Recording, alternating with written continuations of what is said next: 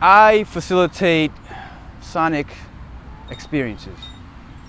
In a sense, I teach people how to meditate through listening, and I use a variety of different instruments from Asia and the East. They bring your awareness or your point of attention to the sound. So we're not focused on what we're going to be doing later or we're thinking about the past. It brings us to the present moment to kind of get rid of the mental chatter.